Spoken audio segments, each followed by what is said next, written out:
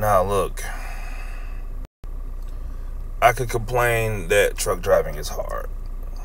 I could complain trying to make money on the side is hard. I could complain about it. You know, I could be like, well, damn, like, it's hard getting up at 2 a.m, trying to hustle up money or just trying to do other shit outside of shit. Personally, there are two things that are important to me that get me out of bed. The first one is financial freedom. And I've been fighting for that shit so long, I don't remember when it started. I mean, I've always been a person that liked the idea of saving money. But unfortunately, life has a way of taking money out of your bank account. Whether it be shit with your mom, shit with your dad, shit with your people, family, significant others. Like, okay, put it this way. Everybody's not going to get up at 2 a.m. to work. You know what I mean? To make money. Everybody's not going to do that. And I try not to ask that of other people. You know what I mean?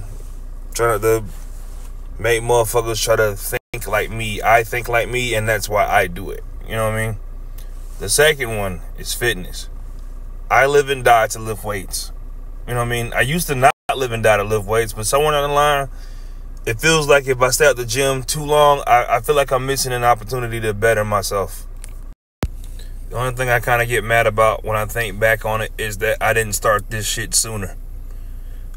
I think that's the one thing about my 30s I do regret, is that it took me getting here to understand what it takes to get somewhere else. You know what I mean? From my 20, I would say from 19 up until maybe like 31, 32, my life was all about, just working to have fun on the weekends. And it's one of my regrets, because I wish I'd have put the motherfucking work in at the time. You know what I mean? I would have enjoyed my life a lot different if I'd have put the work in at the time. And I think that's why I work so hard now. I wish I would have put the work in at the time. That and made better decisions. Up until now, I'd say up until like maybe 2 years ago, I got caught up in a lot of dumb shit. Just by association with people. But I tell you what, man, that financial freedom thing, not giving up on that. I don't like the idea of being broke, especially when I can do something about it. I don't like the idea of having just enough to get by. I'm old and I'm at the point I can do something about it. I don't like the idea that I'm not where I want to be financially. And I have no one to blame but myself. So until either A, I win to hit the lotto, or B, I come into some real money, I'm going to keep getting up and I'm going to keep working at the stream of mine. And no one's going to tell me different. Because let me tell you something about dreams or, and ambitions and things you want to accomplish.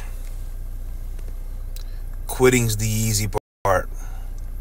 It's easy to go back to bed. It's easy to roll back over. It's easy to say I can't. It's easy to say I don't feel like it. Getting up and working at that motherfucker, that's the hard part. And I'd much rather take the road less travel. I'd much rather do the hard work. I'm at that point now. I'd rather do the difficulty that most people will not do. I'd rather miss out on the parties. I'm at that point where I'm ready for the next step and whatever the fuck that is. But I also don't expect nobody else to make that sacrifice. I don't ask that of other people. But me, I'm getting up in the morning and I'm going to go to work. I'm getting up and I'm going to make something of myself. I'm getting up and I'm like, man, look, my mom's a lunch lady. At some point, she ain't going to be able to do that job no more. My daughter's side, my daughter's mama's side of the family, them folks don't make a lot of money. They be on a lot of bullshit. I'm no good to my daughter broke or in an orange jumpsuit, which is why I left Georgia in the first place. I'm no good to nobody if I'm in jail. I'm no good to nobody if I'm behind bars. So I'm no good to nobody if I don't have money. And I know women hate when niggas say that, y'all make everything about money. Listen, if you ain't got no money as a man, you might as well be laying in the ditch somewhere. And I know it's not always about that. It's about your presence and other shit. But I'm telling you, These bills coming back to back like that Drake song, and it is no joke. And if you are not, one thing I've learned, like as of this year, if you are not on your feet every single second to work toward beating that shit, you will never get ahead of it. Because even when you trying to make, I don't know, like I've learned to become a money machine at this point. Like I've learned as a man, right? And I don't know if this is male exclusive, but it feels male exclusive. So just follow me here for a second. If you are not on your feet every single second, if that check is not big enough to cover every single expense, you know what I mean? If you are not up every chance, like, okay, every waking moment, if you're not like a part of something that's going to better something else, like meaning like, okay, you're a father, you're home with your child, you're doing what you can to look out for him. You're trying to make your son a better man. You're trying to, show your daughter that, that this is what love looks like. You know what I mean? You're trying to be there for your mother that did everything you could, that she could to make sure you came out to be a decent person. My mom did everything she could to make sure I was a decent fucking person. Like, there are times I want to act like my daddy, and my mom's side of my brain goes off in my head, and she's just like, don't do it. Like, I'm telling you, if I was all my dad and on my side of you, the only thing that makes my dad not as crazy as it could be is the fact that he's old. If my dad was my age, you all be in for it. But my mother's side of my brain tells me not to act on the bullshit that the dad side of my brain tells me to do. Like, but I digress, right? What I'm saying is every waking moment as a man, if you have the ability, if you have the time, if you have the space, you know what I mean? Because I feel like when it comes to this being man shit, life ain't fair. But, I mean, that's another topic for another time. That's just my personal belief. I've seen women believe the same thing from their end. If anything, life is not fair for none of us. But I'm just saying, as far as a man, if you are not going to be of use, you might as well move out the way. If you're not going to stand in front of some shit and protect some shit, you might as well move out the way.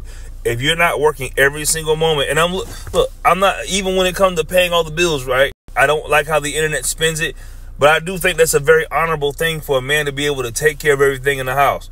I just think you can't give that shit to every single woman. But again, I digress. If you are not working toward whatever goal it is, every time your feet hit the floor, listen, I wake up at 2 a.m. to get some water, probably fix myself a little bit of breakfast or whatever, and I'm up trying to figure this shit out at 2 a.m. Tomorrow, I'll probably go lift weights. I'm up trying to be a better person at 2 a.m. And I don't know how to quit.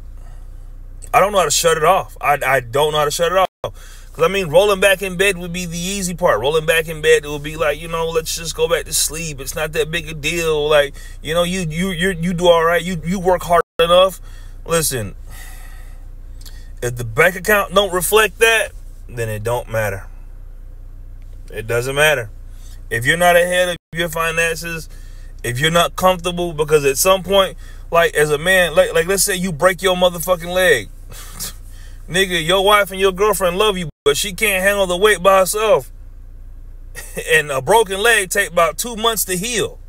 I'm just saying, like, I know motherfuckers don't think like that, but at some point, push gonna come to shove, and you gonna find out what type of woman you really with. Like, I guess that's why it agitates me to see niggas just be like, oh, yeah, I'm gonna pay bills for a motherfucker, just give it to any old girl. Man, listen, I don't give a fuck how much you set this shit up. At some point, you're gonna go through something, and you're gonna see what type of woman you are living with. What tragedy's gonna strike. I don't give a fuck how good of a man you are, or how well you set your shit up, or how much you prepare. Tragedy is gonna strike you at some point, and you're gonna find out exactly what type of bitch you are sharing the house with. But yeah, man, I don't know how to give up. I mean, and I'm not trying to John Cena y'all, but I'm saying, like, I don't know how to quit some of this shit. Like, what's the option if I roll back in bed to just take Lifeline down? I don't know how to do that. Like, I don't know how to just bitch up to life. Maybe that's my problem. I'm not finna be like, oh yeah, it's all good, it's okay, you do enough. Nigga, let me put it this way. If I didn't have to sleep, I wouldn't. Hey, I'm telling you, I'm telling, man, I could really be at this motherfucker really just, if I didn't have to sleep, I would not. I'd be working at it every single day.